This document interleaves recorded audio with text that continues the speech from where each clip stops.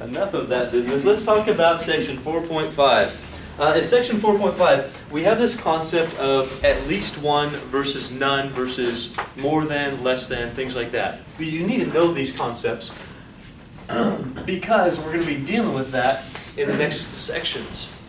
What I need to get across to you in section 4.5 is that sometimes it's easier to deal with the complement of a set than it is the set itself, a lot of times. And we're going to do a couple examples to illustrate that. But first I need to give you the definition of what it means for the statement at least one. So if I say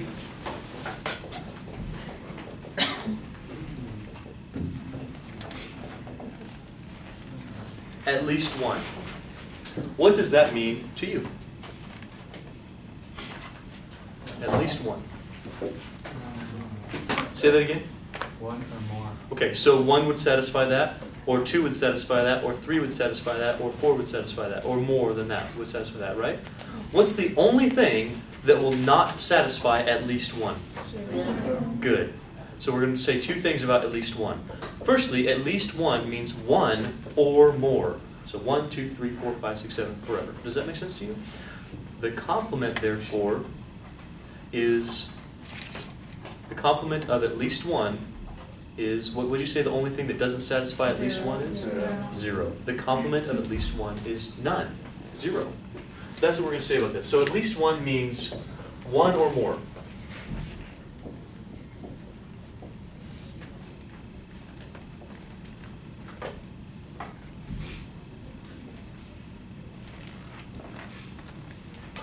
Therefore, the complement of at least one, or the complement of one or more, is none. You have none of that. So the complement of at least one is none.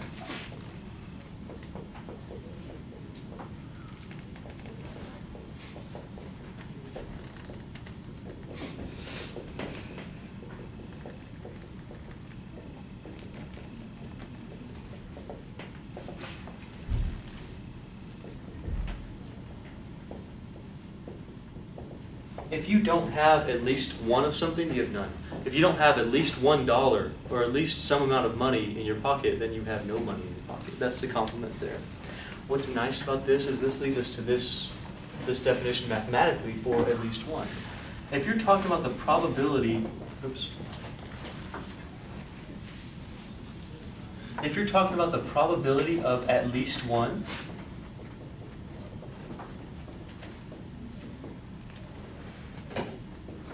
hey, do you remember a long time ago when we talked about complements and probability of complements? We said that if we have complements A and complement of A, the probability of A is 1 minus the probability of the complement of A. Do you remember that? Yes, no? It was kind of a basic idea, really. You're either in the event or you're in the complement. You cannot be anywhere else besides the event or the complement of the event. So we understood that the probability of an event plus the probability of its complement equaled 1. There's a 100% probability you will be in one of these two things. Agreed? Yeah. That probability is 1. If I subtract this from both sides, I get the probability of an event equals 1 minus the probability of the complement. That's the idea. Well, if my event is at least 1, we're talking about at least one of something. What was the complement of at least one again? At least? None. None. Zero. Or the probability of having none of whatever you're talking about. The probability of at least one is 1 minus the probability of none. I need to raise your hand if you understand that concept. You're either going to be at least one or none. You understand that? You're either going to have one or more of something or none of something. There's only two situations there. You can't have at least $1 and have no dollars. You can't have no dollars and have at least $1. It's either vice versa, or sorry, it's one or the other. So if we're either here or here, then this equals 1 minus that probability. It is this situation. This is the complement of that situation. Now, why do we do that? Well, we do this because sometimes finding this probability is very, very hard. And sometimes finding this probability is a whole lot easier. Because this probability, finding at least one of something, that would be like saying the probability of having 1, or 2, or 3, or 4, or adding all those probabilities up, including the possibility that they overlap. Does that make sense to you? That's a whole lot of work. That's a lot of work. We don't want to do that. So what if, instead of conquering this directly, kind of take the back door? We just do this one and subtract it from 1. Doesn't that seem a whole lot easier? The probability of none is pretty easy. There's only one situation that can take place. You have none of the item you're talking about. Do you see the difference there? So this is definitely an OR probability. 1, or 2, or 3, or 4. That's addition rule over and over and over and over and over again for how many things you're talking about. This one's not. This is very easy probability. It's just one situation where you have none of the outcome that you're talking about. Would you like to see an example? Because it's all very vague right now. Yes. I'm glad. Oh, you almost had it. Almost. It was like right there. Dropped it.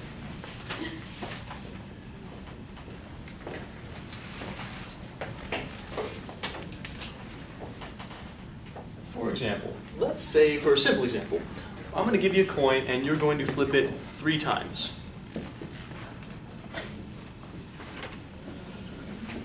What I want to know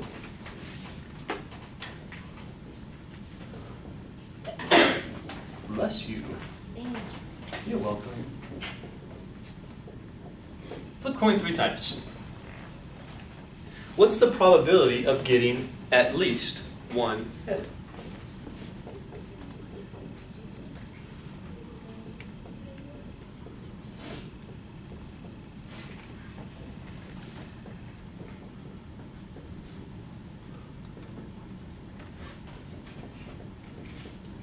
There's that term, at least. Again, what's the probability of getting at least one head in this case? So we're looking for the probability of at least one head.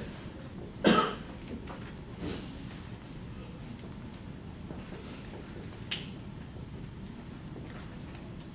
want you to notice this is different than any probability we've dealt with yet.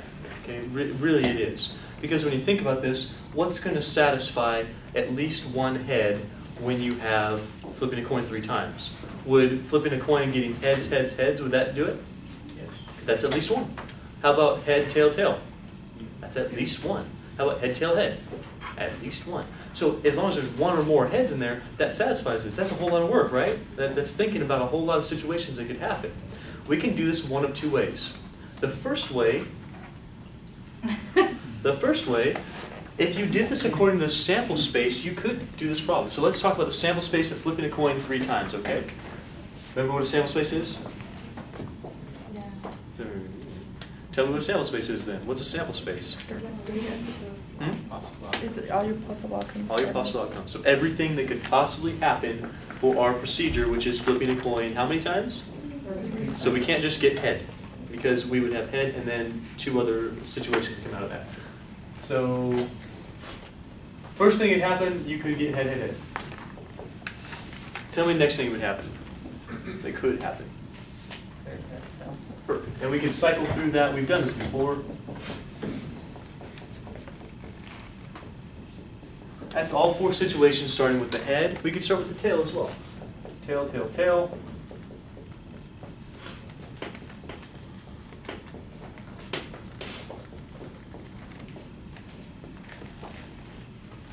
That's all the situations starting with, oh no, I messed up. I had this one twice, I'm sorry. I should have had tail, head, head. That's all 4 situations starting with our heads and starting with our tails. So would you agree that this is all 8 possible situations you could possibly get out of flipping a coin 3 times? Agreed? Agreed. Now, can you tell me how many of these things satisfy at least 1 head? Let's see. Does this have at least 1 head? There's 1. How about this one? That has 2 heads. That's at least 1. How about this one? This one? This one? This one? 6. This one?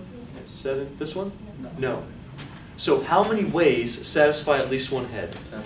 7 ways. Do you all count the 7 ways? 7 of those have up at least 1 H. 1 or more. So we have 7 out of the total possible, how many? 8. Our probability of getting at least 1 head is 7/8. So if someone came to you and said, flip a coin 3 times, I'll bet you can't get at least 1 head. You'd be like, yeah, I probably can. 7/8 chance that's going to happen. That's a good bet for you. True? Good bet. Now, is there a different way to do it? The answer is yeah, there's a different way to do it because this way is pretty taxing. I'm going to show you this in a little while. This takes a long time to actually think about and do in some situations. What if there's a different way? The different way is, instead of thinking about this directly, like what's the probability of at least one head, which when you really think about it, that's the probability of all 3 heads, or 2 heads, or 1 head in our situation. What if we thought about it like the probability of at least 1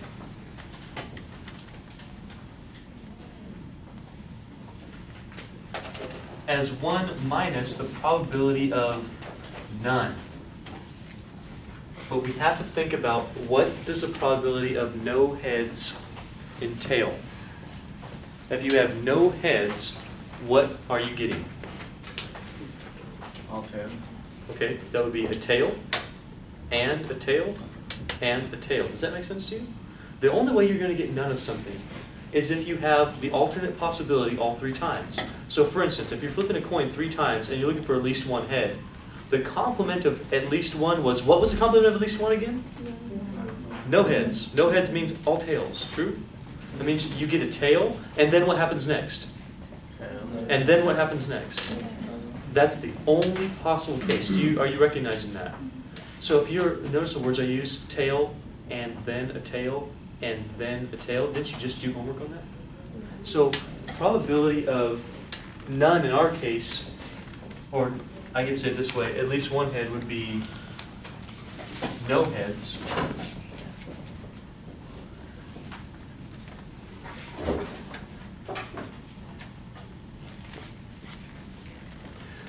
Would be the same thing as the probability of getting all tails.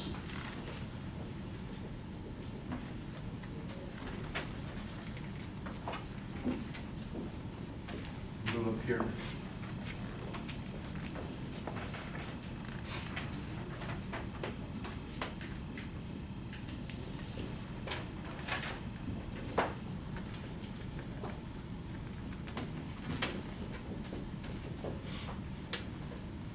Well, if we have the probability of all tails, what all of something means, if you had every single flip of the coin was a tail, that's a tail and a tail and a tail. You see the multiplication rule coming out at you? This is the probability of all tails, means tail and tail and tail. Notice how you're dealing with successive events here. You're flipping a coin, then you're taking it again, and you're flipping it again, then you're taking it back, and you're flipping it again. See how we're doing 3 different things there? So, firstly, the question is, are these things independent? Is flipping a coin independent or dependent? What do you think? Does flipping the first tail affect the outcome of the second flip? Not one bit. Okay, I'm going to recap before I go any further. Firstly, can you do probability of at least 1 directly? The answer is, of course you can.